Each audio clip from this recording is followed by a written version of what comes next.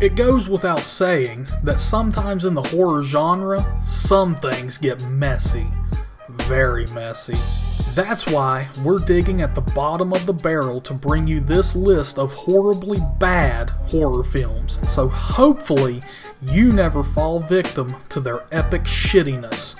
I can't fuck with the witch no more. Like, even if someone tells me the drugs are still free, I can't fuck with the witch no more. Keep in mind, this isn't a list of so bad they're good horror films either, except for Dracula 3000. These are truly some rotten eggs. When a horror film has so few scares, so little artistry, so feeble a grasp on story and atmosphere that it honestly frustrates you as you watch, you've stumbled onto the darkest side of the horror genre. The devil's side. I'm Dr. Briggs. And Bojangles. And we are presenting 10 seriously bad horror films. Shh! Did you hear that?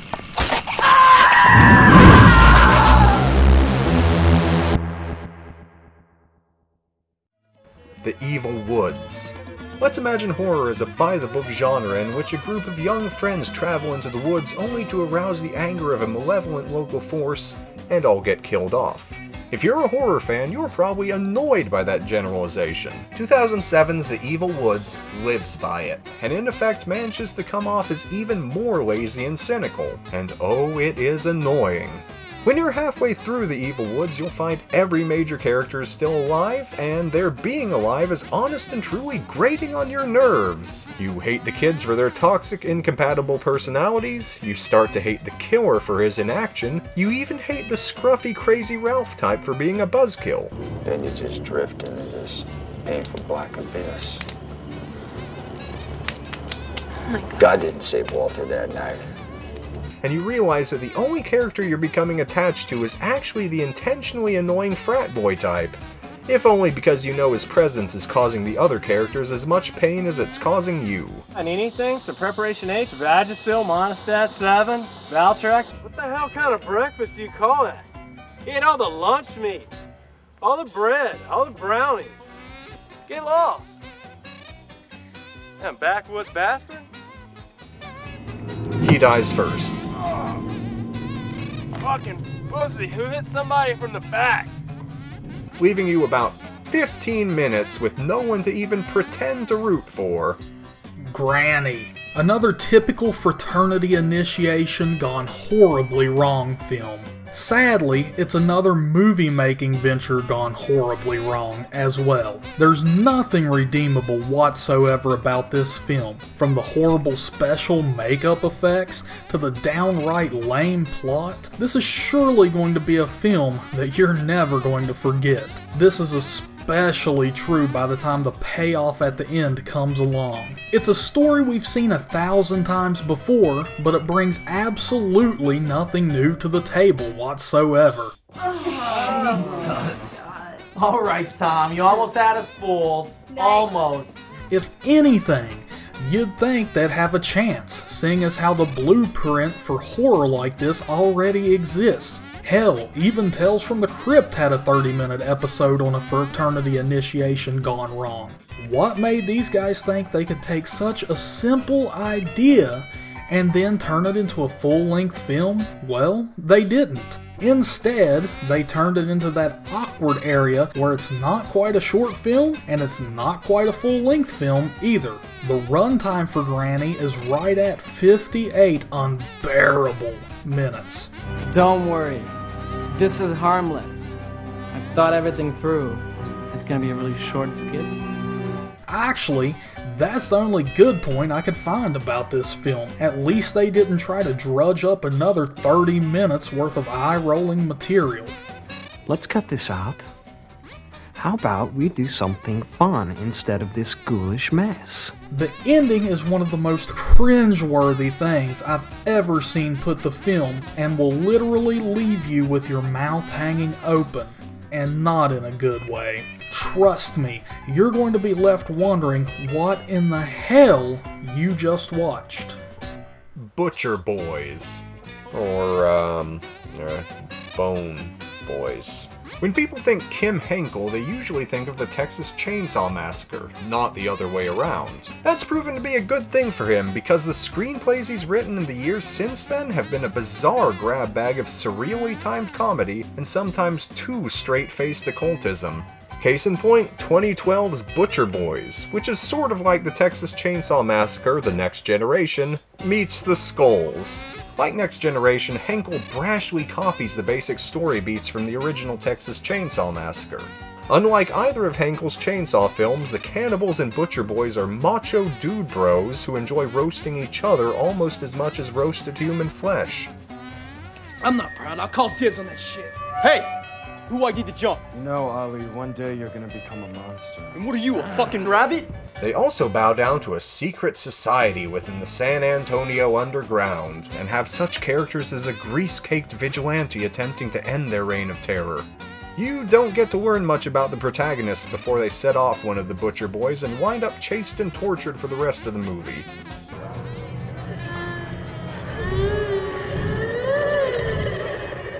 You guessed it, just like a super aimless version of the Texas Chainsaw Massacre, if it used Dave Dakota's casting agency. And if that gets you curious about the meaning behind this madness, people, why are you doing this? Trust me, this isn't the film to answer your questions. Trust me, you don't want to know. After another retread of Kim Henkel's usual final act chaos, you're left with the sort of ending and hundreds of dragging plot threads for a franchise you don't particularly want to see. The general public does not want to hear that shit! Pork chop. There's a reason why slasher films are so hard to get taken seriously these days.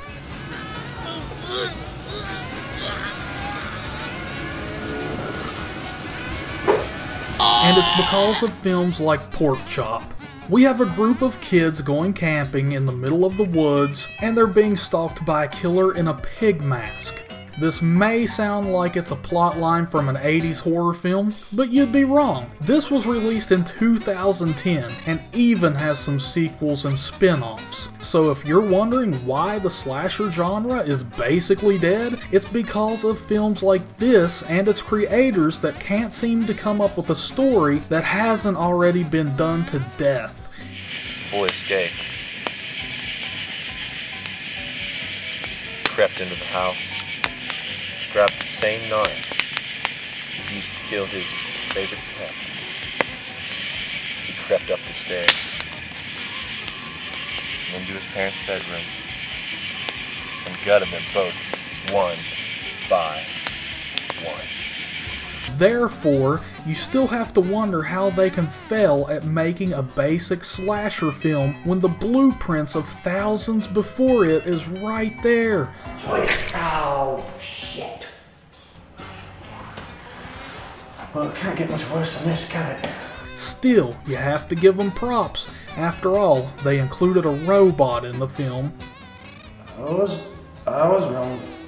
For reason unknown to any human alive. What, baby? You know you dug it. You tasted the grease, now suck my robot cock. And managed to make the whole experience more cringy than it already was. The Amityville Haunting. Ever seen the Amityville Horror remake? Pretty bad, huh? What about the Amityville Curse or the Amityville Dollhouse? As bad as most of these films are, their name recognition thanks to the long con of George Lutz allows the name Amityville to be synonymous with horror. But hey, you say, at least none of the 8 or 9 Amityville movies are as boring and audience insulting as the bloated Paranormal Activity series or its clones, right? There are actually 19 Amityville movies. 10 of them made on ultra-low budgets after the remake, and at least one of them is as bad as any Paranormal Activity clone. Why? How? Because besides being the worst Amityville movie, it may also be the worst Paranormal Activity clone. We just survived our first day in the Amityville house. Creepy. Like, when our realtor showed us the house that day, she died from aneurysm. This soulless found footage foray by the asylum follows a nuclear family, including 3 children who appear to be varying levels of indifferent to the horror going on around them. Oh God, Tyler, I'm really not in the mood right now. But Mom... But Mom what? It's for my documentary. And a veteran father who undergoes offensively over-the-top combat flashbacks. Where are you going?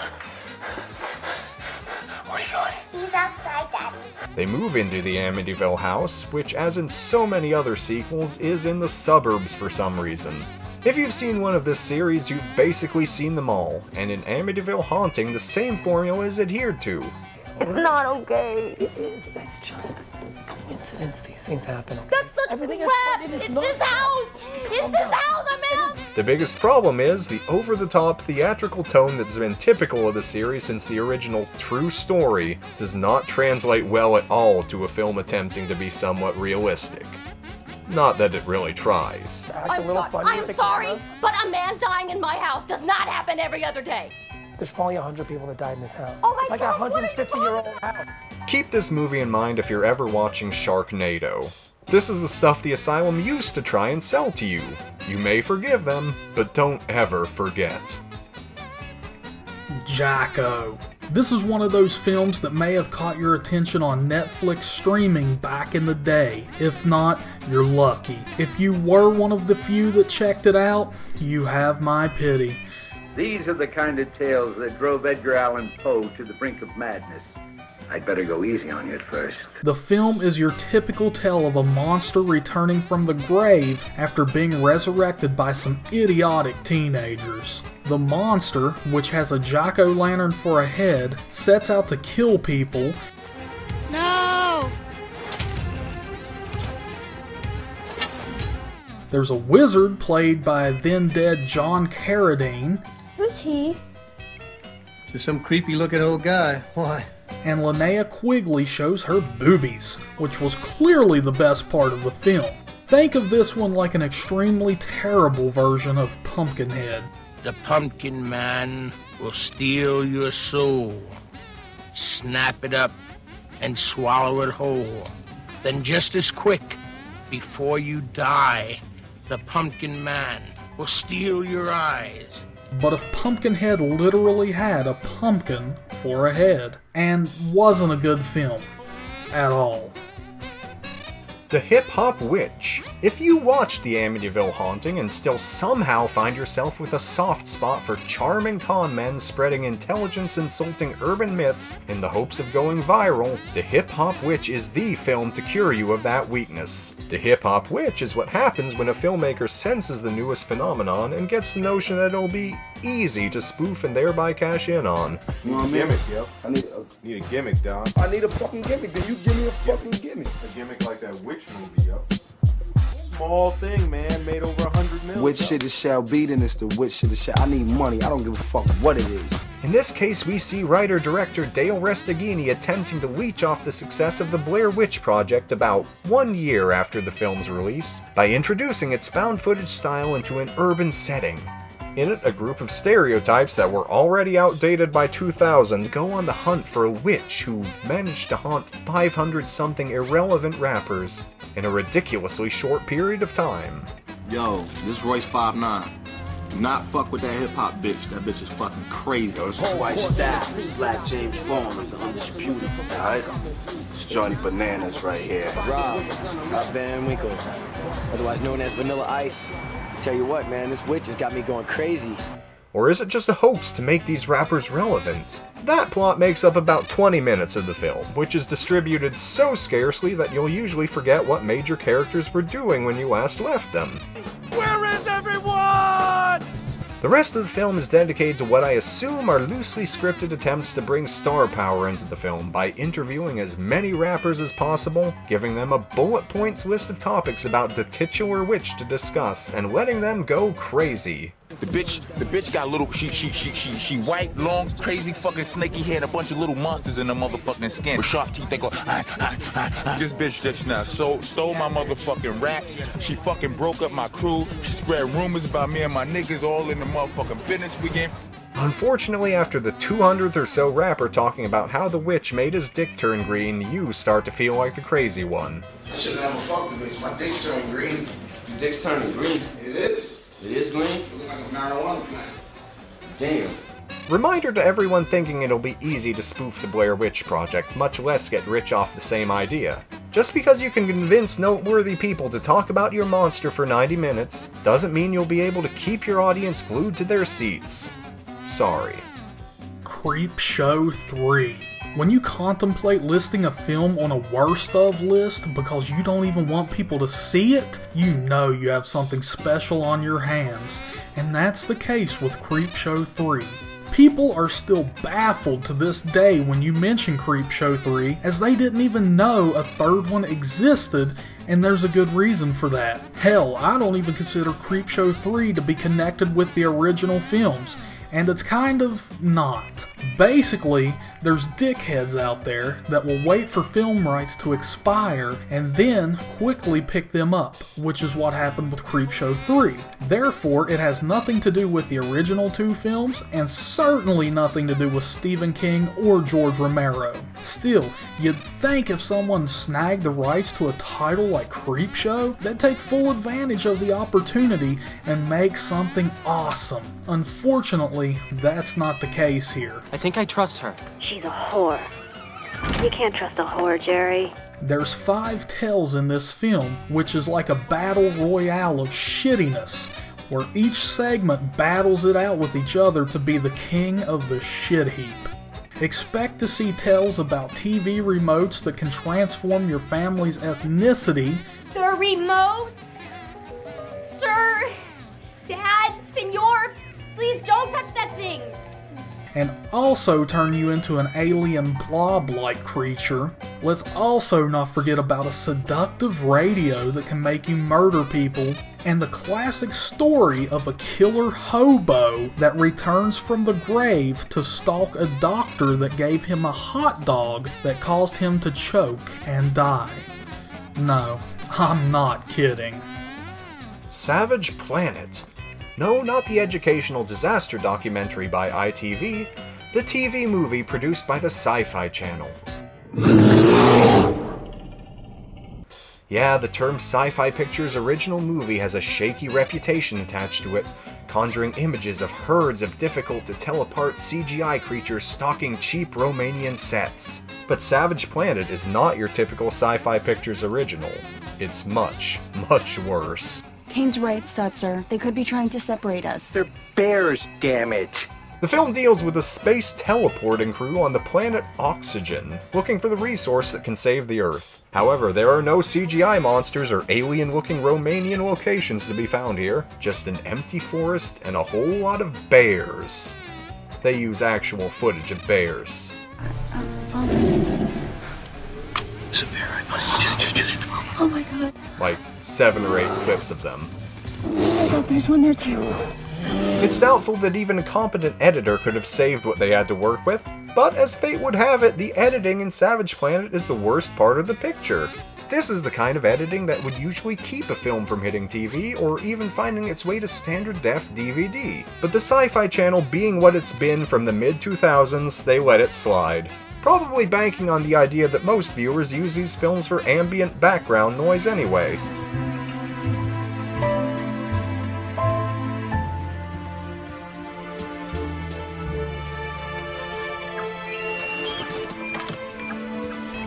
The film was written by Declan O'Brien, the same man who would go on to direct Wrong Turn 4, Wrong Turn 5, and Joyride 3. What's the matter, Kane? You jealous? Yeah. Dracula 3000. This one is similar to Creepshow 3 because it tricks you into thinking it may be connected to other films. Since this movie came out 4 years after Dracula 2000, you may think that this would be a sequel, but you'd be completely wrong. There's gotta be a connection. That's crazy. Instead, the filmmakers were clearly just trying to cash in on the name. I'm a Van Helsing.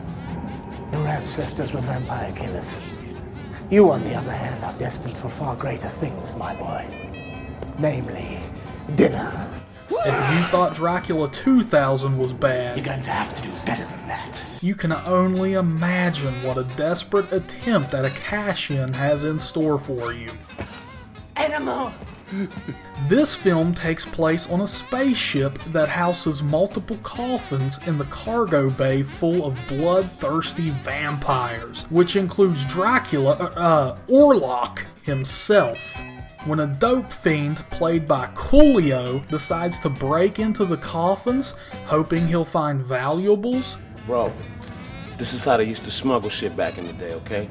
he gets cut and the blood awakens Dracula, Orlok. With a terrible plot, terrible acting, terrible writing, terrible set design, terrible makeup effects, and blah, blah, blah, blah. So much more. It's no wonder Dracula 3000 makes this list. This movie is downright cheesy, especially every time Coolio decides to open his mouth and spout out some sort of satirical vampire phrase.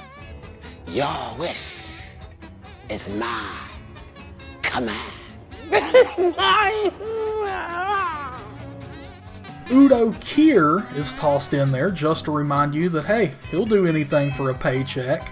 Tiny Lister, yeah, Debo from the Friday films, is in this one as a muscular grunt, and he's the only redeemable thing about this film. I put up with your shit because you're big, black, and ugly. Here we go again. After sitting through only what can be described as a horrible attempt at filmmaking, you'll be tempted to turn it off as soon as the credits begin to roll. But don't. Instead, wait around for the post-credits scene featuring Tiny Lister. The scene will make you smile, but it's like putting icing on a shit cake by that point. Still, you may as well stick around and say you've seen the whole thing. If you want to make this movie a slight bit better, you can try drinking every time you notice the blonde's breasts bouncing as she jogs at an extremely light pace. Also, drink every time you see someone jog by the same corridor in the spaceship. I use the term jog lightly because it was obvious that the set design was about the size of a hamster's cage, and no one could risk running through the labyrinth of typical looking spaceship hold. Lastly, it may be worth a drink every time Coolio pops up in the frame with his eyes widened and mouth agape to show off his ridiculous looking vampire fangs. Scared, homie? Police! Actually, I say screw it. Just get drunk instead of watching this. Well, we can only hope we've given you a fair enough warning when it comes to these 10 biohazardous pictures. And if you watch any of them, then it's on you. And we have plenty more in store for the future. Or, if you'd like our rundowns on what are usually quality horror flicks and other media, subscribe to the channel and keep your ears peeled for more horror talk from Talk Horror.